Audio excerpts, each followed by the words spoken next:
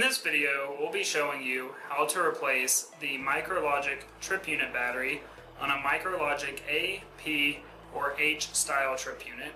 Keep in mind that the battery only powers the trip unit LEDs across the top of the trip unit and nothing else in the trip unit.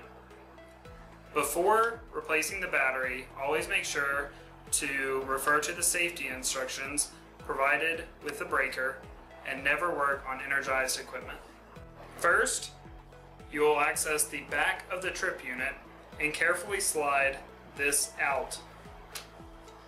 This holds the battery in place, so you would then remove the battery and replace it with the new replacement battery, which is part number S33593, and then slide it back into place in the trip unit.